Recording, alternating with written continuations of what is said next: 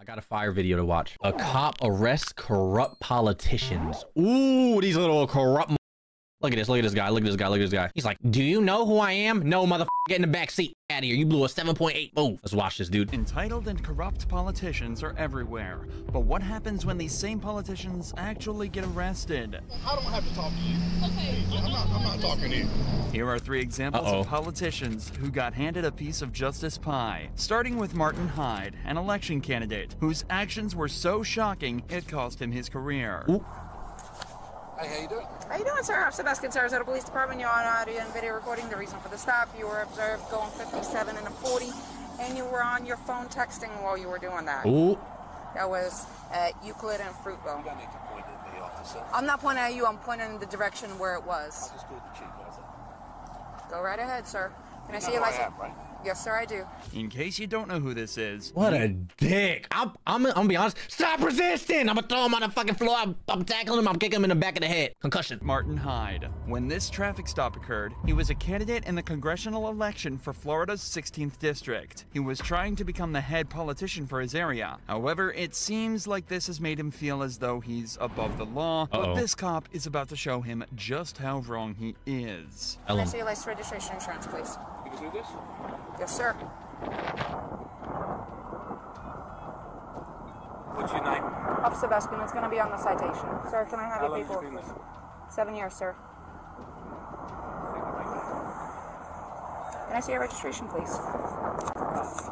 What do you mean, no? Yo, I'll punch him in his shit. Who does he think he is? Like he owns the town. Fuck you. You're not above the law. Martin's demeanor already feels threatening. He looks almost as though he's suppressing his anger, and like he thinks this is an unfair situation. But being a politician makes you no more clear of the law than a regular citizen. In fact, it should be the exact opposite. But instead of realizing that, he decides to start threatening the officer even more. You're not going to give me your registration, sir. You can arrest me? I'm asking you if you're going to produce me with your registration. You don't have it on you? Get out the vehicle. Go call the chief. This wind is fucking me up right now. Blame this figure. Tell me what to do. Okay, sir. Are you refusing to produce your registration? I'm asking you if you have your registration. You're making career decisions. Why Okay, are sir. you doing this? Sir, because you were speeding and you were texting. Says what? Where's your video? All right. Hang tight. I hope he gets tased. I just spoke to your boss. Okay. That's not okay. You want your paperwork? Is it your Russian immigrant status that makes you treat people like this? Huh? Can you have my supervisor respond, please? Yeah. And then we'll see who goes.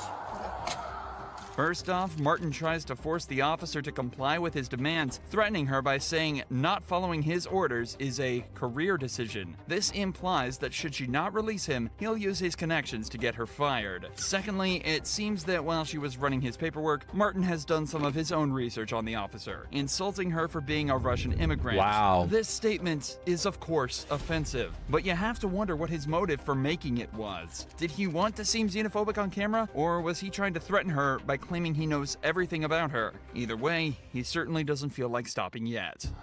Bro feels like El Chapo. Like, who the fuck does he think he is? I'll drag him out the car. 6142 51 Great Bell Street. You don't have to worry.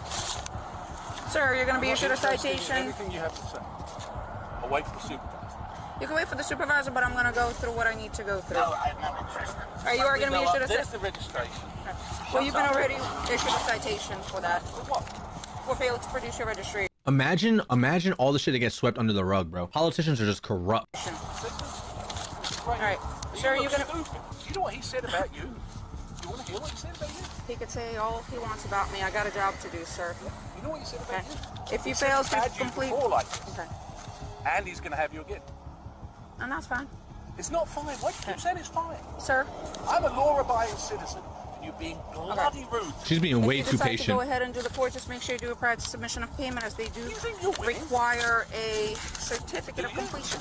If you sign up for it, you must complete it. Otherwise, they will go ahead and suspend your license.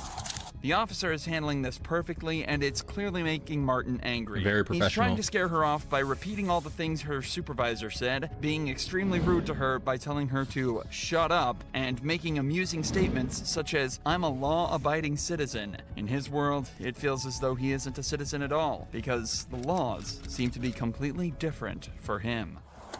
Are you still waiting for a supervisor, or are you leaving? Frangioni's coming now. Okay. Very good. By the way, he's a friend of mine. I'm sorry? Okay.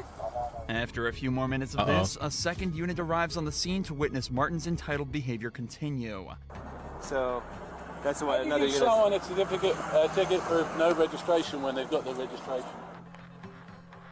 She's trying to make us Spurs, but it's a big mistake. It's not a big mistake. You weren't giving her the registration, you dick face. You 7-chin fat fuck. Like, what are we talking about here? This motherfucker turned to his left, talking about something, and he had like 8 rolls, looking like Kenji. Move, bitch. We're going to make sure that she pays the price for being disrespectful.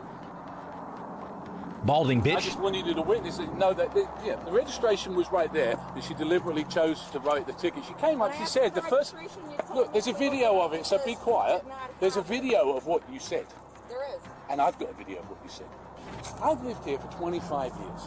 I've represented your unit. I've got no interest in listening to you, young lady. This is the first time anybody has been disrespectful to me. It's the manner and the nature of it. Outrageous. Yeah. Why would you do that? Manner, and he's being such a Karen. The fact that he threatened her livelihood, knew who she was, and brought up that she was a Russian immigrant, that is already crazy to me. He switched up 100%. Why? Eventually, the officer's supervisor turns up to have a conversation with Oh, yeah, Martin. talk to him. Pretty much nothing new is said, but Martin was told that the body cam footage will be reviewed, and if there's anything wrong with it, he'll be the first to know. It's also important to mention that even though Martin's shameful behavior was evident throughout the entire event, and that the female officer was in the right the entire time, none of her colleagues stuck up for her. Wow. With her supervisor even seeming angry at her. Wow. Stay in your car. I just wanted to know if you wanted to go back to the station. You can go to the station. Yep, go to the station. Wow. For doing her job, piece of shit motherfucker. Look how he's standing too, you bow-legged bitch. Look at him with his fucking little cowboy boots on, thinking he's high and mighty. With your dirty ass fucking 132,000 mile fucking Range Rover. In the end, the footage was reviewed, and it was concluded that the female officer did nothing wrong. That's right. The footage was also made public quickly after the event, forcing a public apology from Martin and resulting in his devastating loss in the election. 13%. Can we get an amen? Fuck him. Look at his face. He kind of looks like that one dude that does a bunch of karate moves and those, you know what I'm talking about? Not the Terminator, the Equalizer or some shit. Not the Equalizer. You know what I'm talking about? The white dude he faced against the Rock. You know what I'm talking about? What's his name? Hugh Jackson or some shit. With his big ass ears. Okay, not too much on the ears, bro. I got big ears. He was also issued citations for failure to produce registration, Yes, sir. texting while driving, and speeding. But Councilman Matthew Riley's took this to another level. Ooh. When he was caught with a pipe in his hands, completely passed out. Who is running our country right now, dude? Do you have any weapons on you? No, not at all. A crack pipe is crazy. Oh, no way, dude. Really? Yes, yes. I was just on my way back from court. Bro. Well, Arrestor's gonna come check you out, man. I can't let you go. You were literally choking in your sleep. The officer was shocked because Matthew's ID told him he was actually a chairman of the city's Republican Party. And I would, honestly, if I was a police officer, I'd be like, dude, I gotta move. Like, this is who's representing us. We're fucked. therefore, a pretty influential person. Wait, sorry. But listen, I have a body camera. Obviously, Yeah, everything obviously. I have is recorded. You know that. And what I've observed is on camera, so I can't. He's pretty much saying, if this camera wasn't here, I would let you go. Isn't that some fucked up shit, chat? We love accountability, baby. Yes, sir. And I didn't. Keep them cameras rolling. Arrestor's gonna come here, and Jesus. they're gonna check you out. You know, as far as I know, there's no anywhere, so I can't. You know, so there's not a criminal investigation. There's more a health or well-being check type thing. Thank you.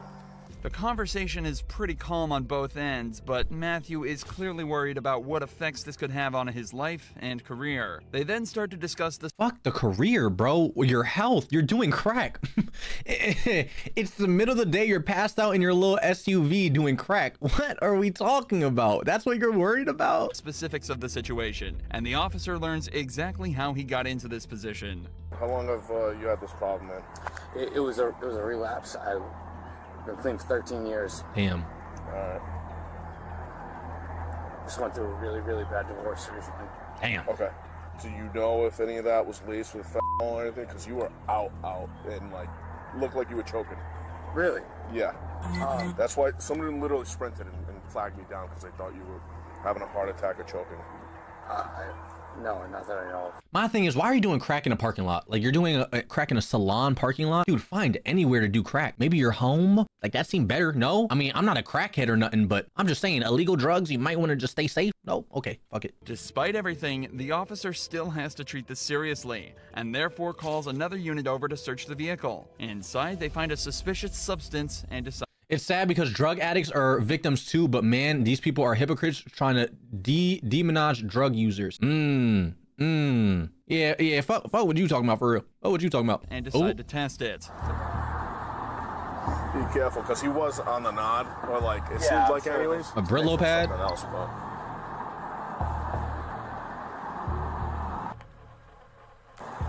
Do you need this knife?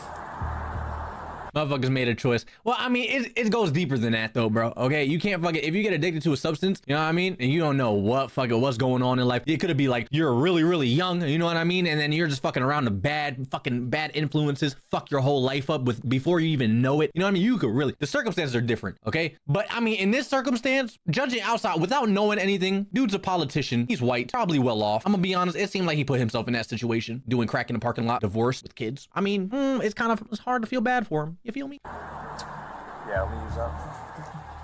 Be careful with that stuff. I don't know if that's fentanyl laced or not. There's white all over there. He doesn't know.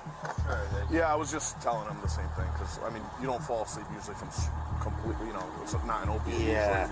Well, How the fuck does he know? Maybe everybody's doing drugs, dude. Am I out of loop, chat? Do you do drugs? You little druggies? Little fucking drug addicts? You little druggies? Nah, no, nah. No, nah, no, nope. Yes, no, yes, no. Oh nah, Kenji. What? I'll do some drugs right now. I want to do some real fucked up shit before I die, dude. I want to take like every single drug known to man, all in 24 hours. Right away. Oh, yeah. Pop for crack. I can test it for fentanyl. Test it for both, just to make sure that I don't know what we're dealing with. Can you just snap a picture of that? The powder was tested again later and came back positive as fentanyl too. Oh. As implied by Matthew himself, most people who consume fentanyl this way have no idea they're doing it, as distributors often dangerously lace the original drug with it to make it seem better or stronger. Oh, Obviously, shit. this isn't a great look for Matthew, and he was promptly placed under arrest after a medical check. Yeah, I know. It's not like I have an option here, man. Sorry. No, you're gonna Lonely, yeah. I'm not lonely. I got you guys. I love you, chat. Listen, this is a terrible situation. We're all in a tough spot, but we gotta do what we gotta do right by the numbers. It'll help you in the end. Believe me when I tell you. And you'll say to us a month from now, best thing that ever happened to me. That's what they all tell us. A nice sentiment from the cop, but that's not exactly the way it went. Matthew was rightly only hit with a single charge of drug possession, but he was pressured into giving up his position as chairman. Damn. Most shockingly of all, though, just a month later, Matthew was arrested again, this time for an array of allegations with a 12-year-old. Oh, Matthew nah! remained calm and polite with officers in his Lock stop, him a up! complete contrast to how Police Chief Jonathan Hemphill behaved when he was pulled over for having too dark of a tint on his window. Yeah, I'm sorry. I'm not sympathizing with any of that, bro. I'm sorry. I know you want to sympathize with that. I'm not doing it. I refuse. Say hello. Was that illegal? No, no, sir. The reason why we're stopping you is because of the window tint violation. I blinked my blue lights at you to let you know who I was. Yes, sir. Well, we didn't know with it. That's not a government tag. That is a unofficial tag. That tag's not even on file. I see. Yes. Well, we have to catch up the bill to run it and everything like that, sir. So I ain't got so much I won't attitude. blink my blue lights at you next time. I'll let you just sit there.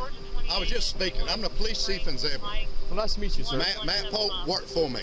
Your chief worked for me. Yes, sir. There's no need to get upset. I'm upset because I spoke to you when I come by, and now you're pulling me Sir, over. I've never met you a day in my life. I understand that. Why are you being hostile? Easy. I don't have to talk to you. Okay. Easy. I'm not talking to you. Why are you being hostile right now? The officers are immediately met with aggression, despite this being a pretty minor stop. After they realized it was a fellow officer... Like, what is that? Bro, it's giving, woman, shut up, know your place. Like, what the fuck was that, dude? Look at him. Upset because I spoke to you. Why are you being hostile? Andrew, take my daddy back up, bitch. Don't talk to me. I'm not talking to you. Yeah, I'm not talking to you, bitch. The officers are immediately met with aggression despite this being a pretty minor stop. After they realized it was a fellow officer, the chief would likely have been able to explain away the window tint and let them know that it was an official police vehicle with clearance. But Jonathan's aggression throws all of that out the window while making the officers believe that something maybe isn't right here. Ooh, yes, sir. Yeah. What? She's about bringing your driver's license back up. That's fine. Yeah. First when we ran the tag, it came back to like a Dodge Ram, so we're just confirming it's not. Yes, sir. It's a ghost tag. Yes, sir. We're making sure. Yes, sir. Yeah, we're just. You must have run it wrong. You must have run it wrong because you want to come back to a Dodge Ram. We were confirmed it. They let us know and everything. So it's still coming back to a Dodge Ram now? Sir, can I ask why you're so upset? Is it still coming back to a Dodge? Damn, yo, let someone hit me with a door, bro. I'm fucking throwing that door open and throwing his fat ass on the ground, bro. Slamming hit. I'm gonna be honest. Sometimes you need police brutality to fuck up some old white guy. To be honest with you, sometimes you need to. Sometimes you gotta just toss him on the ground and beat their ass. I think sometimes it might be healthy. You know, just fuck him up. He got glasses. He can't be that tough. Smack him off. No, we got it fixed. Why are you so upset? No, you didn't fix it. Is it still coming back to a Dodge Ram right now? No, it came back 9 on 5. That's right, because you run it wrong. Police on police crime. We should get some more of that, to be honest. Sir, I'm trying to be respectful with you. I understand that. I understand. I'm not raising my voice or nothing at you, right? I understand. All right, let's. But I'm trying to tell you, the only okay? thing I done wrong was y'all never would have pulled me over if I hadn't flicked my blue lights. No, sir. No, we were going to pull you actually. Damn. I'm not going to lie to you. I'm telling you straight up, okay? Okay. All right. But like I said, you know, there's people out here impersonating police officer with blue lights. Or you threw she threw my license. If she is getting it for me, she'll bring it to you, sir. Okay. Well, that's fine. I'm just trying to talk with you. I don't want to talk anymore about it. Alrighty. Rude. That's very unprofessional. Hella unprofessional. Again, this stop. Because if you're like a chief commissioner or whatever he said he is, you should have some type of respect for law enforcement. Like, those are your brothers in arms, bro. You know what I mean? Like, it don't make sense. It don't make sense. You're being mad rude. You know what I mean? Hell, I'm getting hella Andrew Tate vibes from the other shit talking about some female back up. I'm not talking to you right now. You know what I mean? I don't like that. Like, he should not be in a position of power at all. Incredibly minor, and all the officers really wanted to do was check that this was in fact a police officer and not just an impersonator. But unfortunately for Jonathan, he escalated this to a completely unnecessary and unprofessional level and received heavy criticism for it. Yes, sir. After a short investigation, it was decided that Jonathan would receive an oral reprimand and he would be required to attend at least 6 months of anger management and de-escalation classes. That's it? He doesn't get fired? Like, what? If you enjoy true crime videos like this, my God, make sure you're subscribed to see more. I shouldn't be fucking surprised, bro. Motherfuckers just be airing the whole building out, bro. They be booming anyone they see and be like, okay, enjoy your paid vacation. Like, what are we talking about, dude? We need more of the fuck. That's what I'm saying, bro. Whatever. Not surprised, to be honest with you.